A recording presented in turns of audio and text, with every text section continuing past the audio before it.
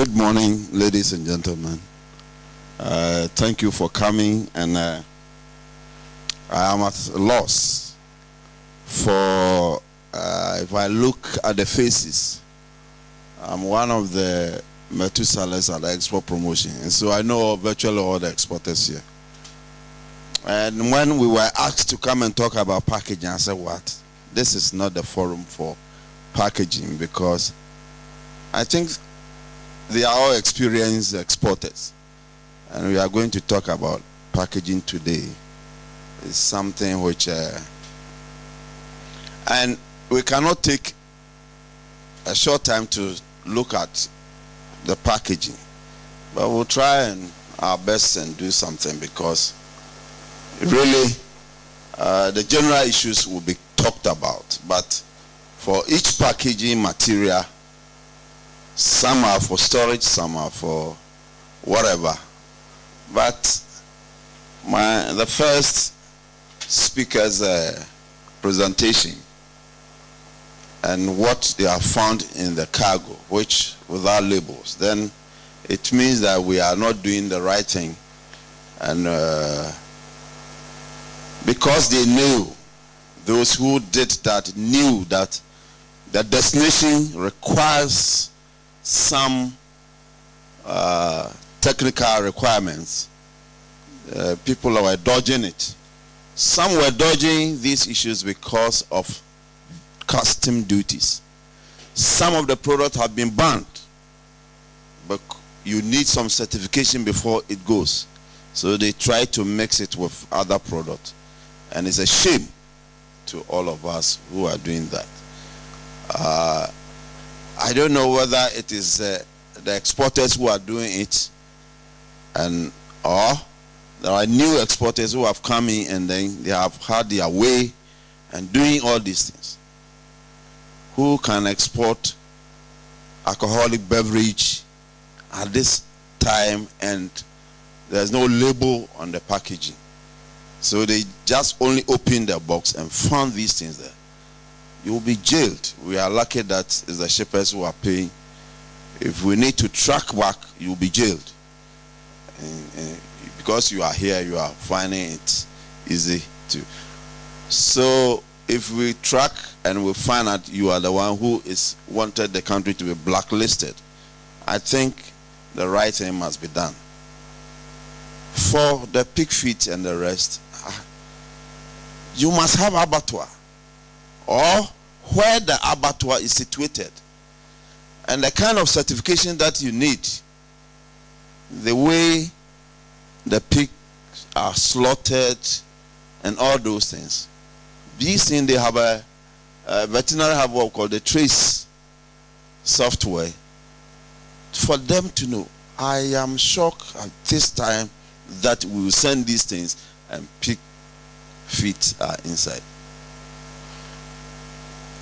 If this is going on, I think we need to, the regulators need to, because we are, all of us at the blame.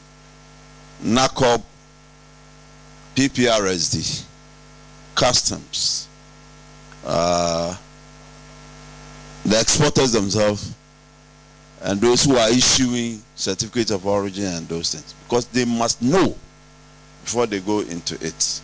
So if we are doing now, all of us will be blacklisted. The nation will be blacklisted, and shippers are the ones who are suffering. I don't think this thing good. Let me start my small packaging, and then during the Q&A, we'll look at it. Next. Is it right? We'll look at GEPA's present. This one is not necessary. The time is.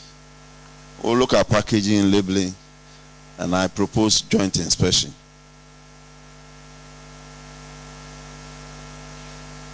We have about 8 offices which, when those who are especially in the overland, you report issues like that.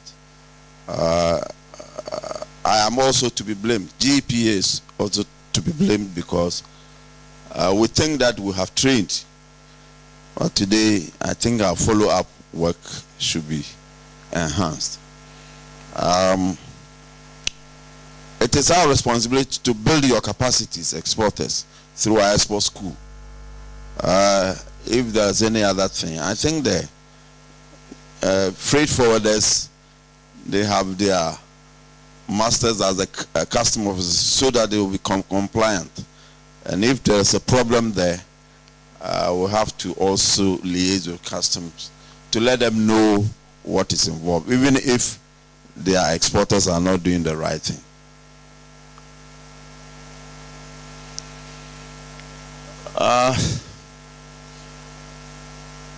There are technical requirements that we have to, as a country or as an exporter, you have to abide by it in terms of packaging. Right packaging and labeling are key requirements. I will show you a box without a label, and the moment it gets there, it means you don't know your job. You are not a businessman, you are not an exporter, and all exporters are businessmen. So if you don't know your job and it finds itself there, then regulators at the port must also be blamed. How did it leave the place and it went there? I've got my share. Since I came, a lot of the exporters are blaming export promotion that we train them, but we don't follow up. And what is happening at the port today is a new revelation. Somebody told me because of what is going on at the port, he has stopped exporting. I said, don't you know that we'll be blacklisted? I said, I don't think so. What is actually happening there? He said, go there and see things for yourself. I haven't been there, but I've seen it today. Inability to meet requirements could cause danger to consumers, and that is why they ensure that your packaging material is sound. And GEPA must work with stakeholders so that the right thing is done. So my chief executive has been called at the office of the president. Otherwise, she should have been here. But whatever happens here will be discussed. You'll be informed. What is packaging? Most of the things are for protective. The reason why we are not going into details is that in packaging we have stacking and all those things. That one we will measure. If in our export school, we'll tell you these boxes how it will be measured, so that when you go and buy something which cannot hold your things, you don't go into it. I remember some exporters were importing cardboard from what's the name? Schumacher in Germany. And they brought it, and I was wondering, we have this Maxwell, come and see. And I saw pictures. The ones that we will send them, we get them from here and it goes to Germany. By the time it reaches here, you will see some stunted growth. But the one that we imported from there, and Schumacher gave it to them, because I got to know, because he was also asking for VAT refund. And so I said, but what all these industries are? It says people go there for the cheap ones because that one was expensive. We need to really look at that. And it gives protective covering for the transportation, as the second speaker said. The packaging is concerned with the containers in which the products reach the ultimate consumer. It means that nowadays our products don't reach the consumers. I had a video of one of our yam exporters. It says before the product enter to his warehouse, he has to repackage the thing before it gets to the consumer. Whilst most of the packaging material that we receive outside, we can use the same thing to send it to our consumers. So there's something wrong with our packaging industry. Or is it that we go for the cheap one? That is what Chinese told me. Ghana people, when they come, they want cheap, so we'll give them cheap. Because we're complaining about electric cables which were burning our houses. This is, oh, if you want quality, we can give you quality, but it is high price. I said, no. Then you should use your brain that we don't want to burn our houses. So give them the right one. And it was a challenge that the two of us were discussing. But it looks as if this is what happened. Types of packaging. Polythene bags, box made of hard paper, cardboard. This is something that you knew already. We shouldn't go back. And so when the topic was given to me, it was, I said, not at this time that people are serious. Exporters are getting new freight services to do business, cargo services. But let me present them. But we cannot go into details because the time is too short. Because even if tin box, if we want to measure so that the number of boxes that it must be in 20-footer or 40-footer container, you need to know. You ask exporter, who is a new guy, how many boxes can it go to 20-footer container? And he's scratching his head. It means that he doesn't know the business. Okay. Wooden box and all this. I think the presentation will be sent to you. The benefits of packaging. We think that the packaging is a silent salesman. A lot of people buy these items because of packaging. And I think our Ghanaian exporters must also do that. Packaging involves presentation of the products, a whole lot. This thing is a box that was sent to us. A picture was sent to us from London. And do you know what is inside?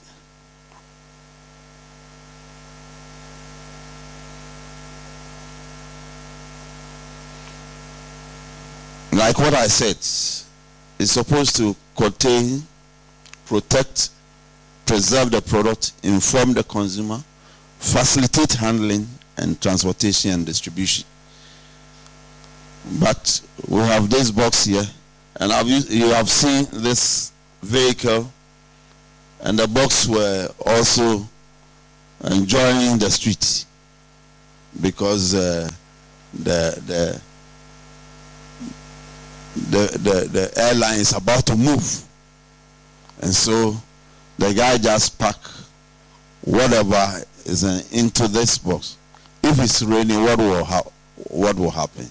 So maybe he was even dodging the rainfall, and in the process he loses one of the, and it happened, and somebody took the picture and sent to us. Yes, this is the most important. Do you know what is in the box? That box has no label, and they rejected all the consignment. We have yam in the box. We have Cerelac in the box. We have Milo in the box. And the yam was full of, it's covered with a lot of sand. The soil that they didn't wash it. And so they invited my bosses, and then they will bow down their heads in shame. that this is what is coming from Ghana. And there was no label. And the most important thing was that he just took some barcode thing and put it there. Boom. They checked, they scanned and found out that it is something that they brought from France to Ghana.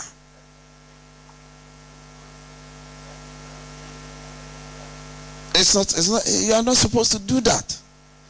And so it means the guy is not a business, but we have got the name.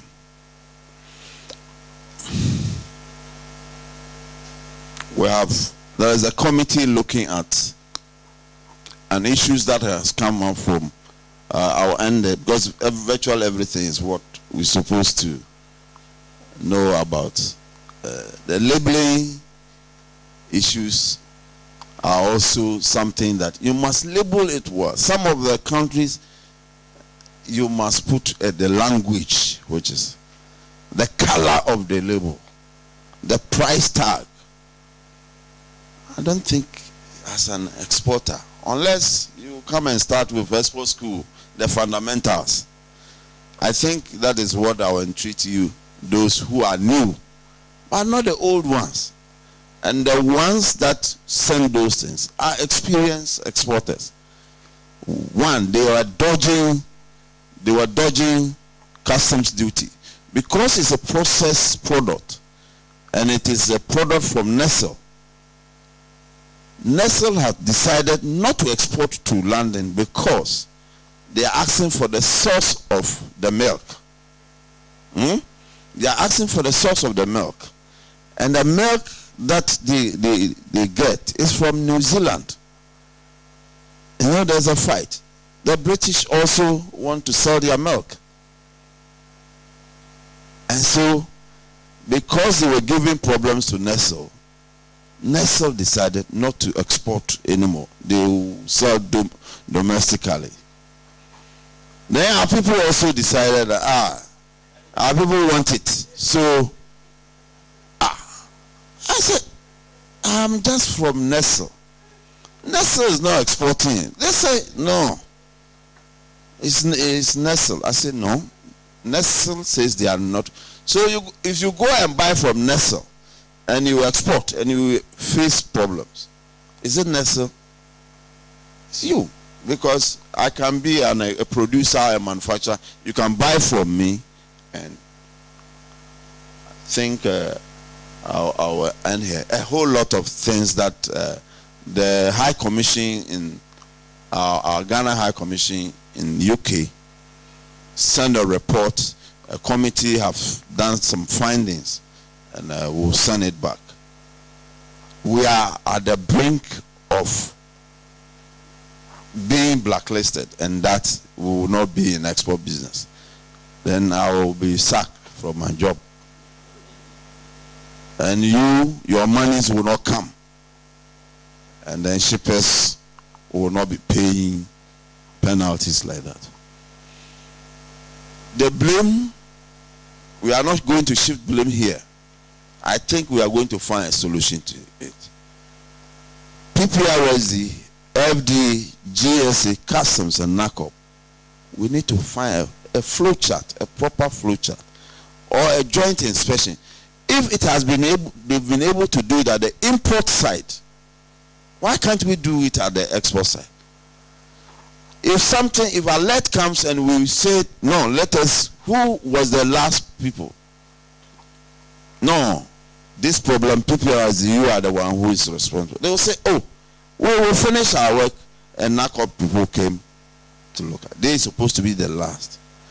Under WTO, customs supposed to be the last. But in some process, they can give you reasons why they don't want customs should be the last. So where are we heading towards? So of all the complaints that we have received, we are sending it to the Minister of Trade to take action. Thank you very much.